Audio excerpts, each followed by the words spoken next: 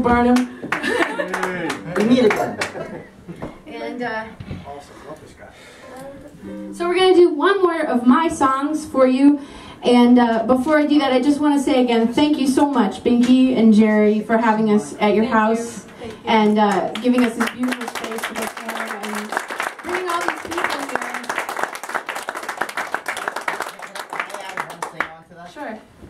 This is the ultimate in hospitality as far as musicians go.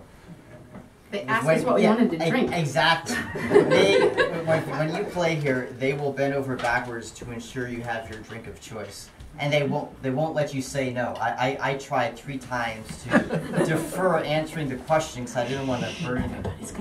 Everybody else is going to want to play here. Yeah, they insisted, and so finally I relented. So that is why you're drinking French red burgundy tonight.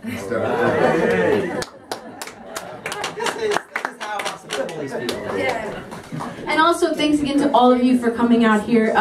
You know, there's so many choices of things to do these days, and many of which are on a little box that you can carry around with you and poke at all the time.